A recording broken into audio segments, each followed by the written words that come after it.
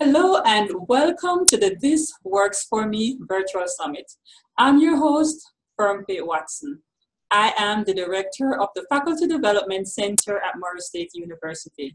In this summit, I will be having conversations with individuals who will be sharing practical strategies that have worked for them. And we trust that you will find many of these strategies helpful in your quest to succeed in higher education and beyond. With me today is Dr. Wendy Bjerke. Dr. Bjerke, thank you very much for taking the time to share with us today. Thank you for having me. Yes, I'm delighted to have you. I'm going to open the floor for you to tell us a little bit about yourself. Could you tell us who you are, where you're from, and what you do? Yes, I teach at a university in Connecticut. We specialize in many areas, but among those areas is allied health. So I teach in exercise science as well as health sciences. My professional background prior to teaching was in area hospitals. I worked in cardiology as an exercise physiologist, and I did some consulting in that area as well. Those experiences have really driven my teaching, scholarship, and service at the university. Right, and as a matter of fact, the title of your strategy today is Creating a Robust Tenure and Promotion Application Package. And I know from our conversation, you are going to focus more on the service aspect of it and how you have been enjoying using service to help to make a good and strong promotion package. Could you tell us why or what impressed you to start using this strategy and how has it worked for you? I will. When you're thinking about promotion and tenure, we're aware that we need to prepare all kinds of evidence and examples of excellence in teaching, scholarship, and service. And at my university, similar probably to yours and maybe others, there are ample opportunities, which is great, to serve the department in curriculum development, to serve the college in committees, to serve the university in the form of committees, and even faculty government. And also in our community, and that's how I was able to connect some of my past job experiences with community service. Well, my challenge really was to find an area of service where I really felt like I was making a contribution to the university, and I think as important, something that I really enjoyed. And it wasn't until I found the area of faculty development and helping with that as a faculty member, it wasn't until I made that connection that I really thought that I not only found my perfect area of service at the university, but I found that when I was able to identify that, it was really helpful for my promotion application as well. Wow. As the director of the Faculty Development Center here at Morris State, I'm pleased to hear you say that you really enjoyed serving in the area of faculty development, and it would be great if many faculty had your perspective. So could you give us some examples of how you have used service to help you have a good promotion package? Sure, because it really was somewhat of a continuum. My entrance into this area was just as a faculty member becoming more interested in learning about how I could improve my courses. And my university provided many different types of seminars and one-hour classes and coffee and brown bag lunch sessions where we learned different teaching strategies, but we also learned how to use a variety of digital tools. So it started with me being able to put those professional development activities typically sometimes in that service category. But as I became more and more interested in it, and because I had taken a lot of these sessions and classes, I was starting to accumulate some skills. It was at that point that I started volunteering to help the office with these seminars as an instructor.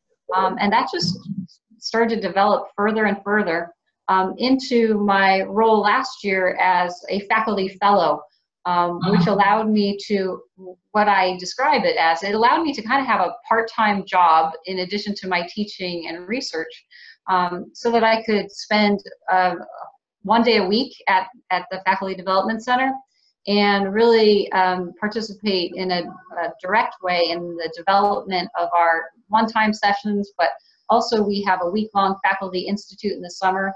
And this past year, we started a semester-long opportunity for faculty. So I've just kind of been able to ramp up my activities, and it's really been satisfying for me. I've been able to meet so many people at my university in different departments and really gain an appreciation for faculty development, like the role that you have at your university.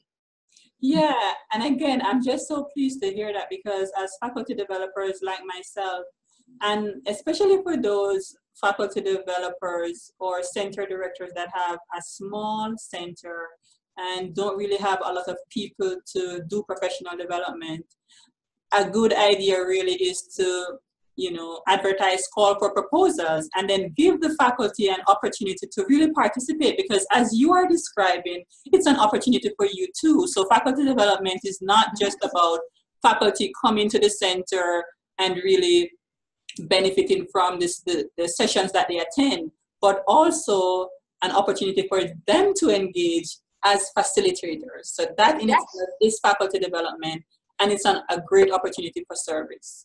Absolutely. And I have not been the only one that's taken advantage of this opportunity, but I still view it as maybe less pursued compared to some other more typically pursued forms of service, especially within the context of a promotion packet, like committees, like faculty government. So I really would like to promote this idea and encourage more people to consider jumping into the faculty development area. So I know you mentioned that you were a faculty fellow, so I guess you could naturally flow into volunteering into those areas. What about people who are not faculty fellows? Do you have call for proposals at your university, or people just naturally volunteer? Yes, I mean, it's frankly easier than that. I was able to have an opportunity to lead a session, and just because I expressed an interest in that. And at my university, the faculty development staff is very open to just letting anyone try on this role to see if it's a good fit for them. At our university, we emphasize involving faculty and faculty development because there's that peer education potential. And even if I am working with someone in a completely different discipline, we're finding ways that we can connect by identifying the same types of challenges, the same types of context. For example, I'm teaching a small class versus I'm teaching a large class versus I'm teaching a lab class. So I think the more that people get involved, I know that I've observed this in my university, the more they're going to see how they can learn from a leader like yourself, but also learn from each other. Right. And that's just so important, because sometimes you really do not know all the answers. Because I could ask you many questions today and you could give me many examples, but each individual experience is going to be so different. Mm-hmm. I like what you say, just step in and start, and then a lot of things will unfold from there. And you mentioned also that it was almost like a part-time job. Mm-hmm. You're enjoying that, right? So, absolutely. And I was promoted. I think that's probably an important part of this type of interview. Like, I was successful in that. But also very important to share is that this area of service is definitely something that I plan to continue with, and I am involved as a facilitator for our year-long course for faculty, and we have 30 faculty members from many different departments engaged in this teaching practices exercise that we have right now, or this seminar. Wow, this is really a genuine form of service, because you are promoted not just at the associate level, but at the full professor level. And you really still continue to do this. So it's really, doing faculty development activities is really an enjoyable thing to do. Yeah. So, also, what I want to emphasize is that when I found kind of my passion for service at the university, then I was kind of unstoppable. I didn't see it as work. I definitely describe it as a part-time job because I did dedicate a day per week to your office, or the equivalent of your office. But I enjoyed it, and I'm still spending time with them, after I fulfilled my role as the faculty fellow. I'm so impressed. 1 day per week dedicated to faculty development. Wow. Um, I am impressed. Let me ask you, so it seems as if you're having good success with this strategy. Are there any challenges, or perhaps there are no challenges? I'm glad you mentioned that. I think the first challenge was overcome. I've been at my university for almost 20 years, and I have been searching for that way to get involved, searching for that perfect fit beyond my regular job, teaching and scholarship, for example, and advising students and getting involved in the community. I think one challenge for me was that I knew I was interested in faculty development as a student, as a faculty member that wanted to get better at teaching in every context. And I was wondering, am I qualified enough to teach my faculty colleagues? So I did have not too much self-doubt. I was thinking, well, if not me, then who? I may as well give this a try. But I got a lot of support from the leadership at our university. And what's been nice is I've been able to serve my colleagues in the same types of ways that I would serve my students, one-on-one, just advising another faculty member about how they might approach a challenge that I also face, giving them some ideas, addressing the use of digital tools. Is there a way that I can handle a snow day, or is there a way I can blend my class more effectively? So I was doing some of those things with students, and now I'm able to work one-on-one with my faculty colleagues. But also, I certainly am used to teaching a small class, and these seminars, there would usually be maybe 15 or 20 faculty colleagues, and I felt comfortable in that role. And then there have been other opportunities, like, for example, where I met you, I presented at the OLC conference, and I've had some opportunities to address the university as a whole about broadening our perspective as educators. Exactly. And I just really liked the fact that you are not afraid of sharing, even though you do not feel as if you have reached. Because I think what has happened with people, we think, oh, I'm not qualified to share. And if we wait on that, then the people who would need to benefit from the expertise that we know already, they will not get to benefit from that. And I think this is just a current theme among even individuals. Am I qualified to do this? Even the summit, I could say, okay, I'll just keep this little summit to myself. But people are like, oh, share it on the pod listserv.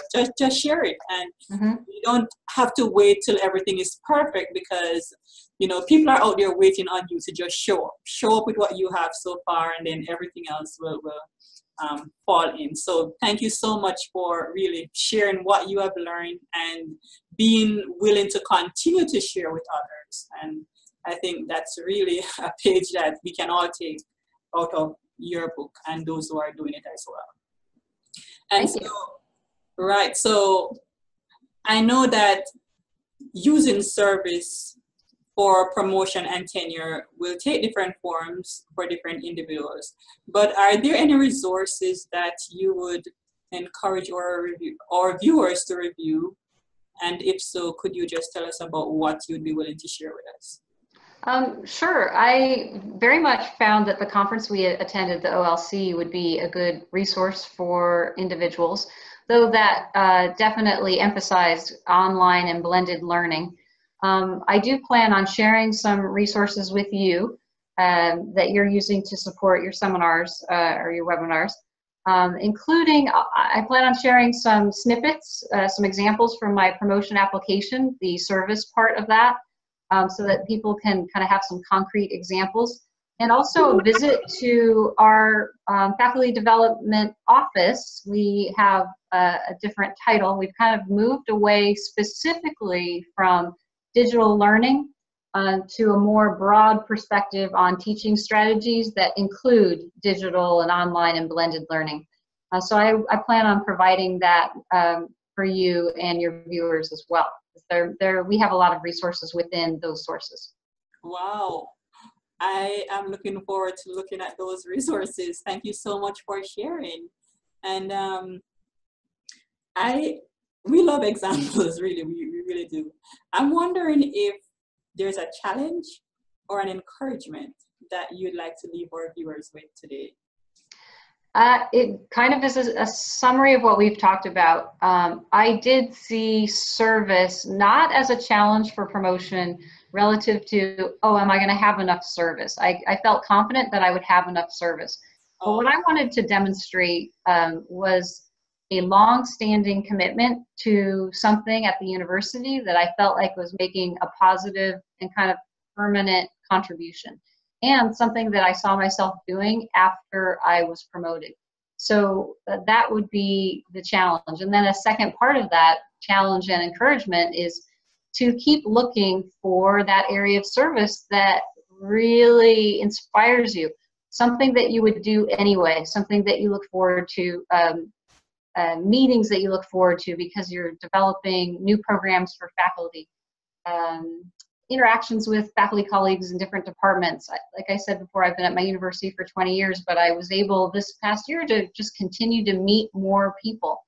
So I am very enthusiastic about this area of service. So from a larger perspective, my advice is find that thing at your university, and I'm making an argument that this could be that thing if you like teaching, and most of you that are watching this do like teaching. And as a faculty developer, I do agree. And you don't know how pleased I am to know that you are really using faculty development and enjoying it as a service activity. Great. Well, this is one of the reasons why I'm here, is our conversation at that conference. So it was really great connecting with you. Exactly. Well, thank you so much for taking the time to share with us this strategy, to give us some practical ideas, and also for the resources that you will be sharing with us. Thank you very, very much. Thank you. Thank you for engaging me in this conversation. It was nice to connect with you again. Yes, it was a great pleasure to have you.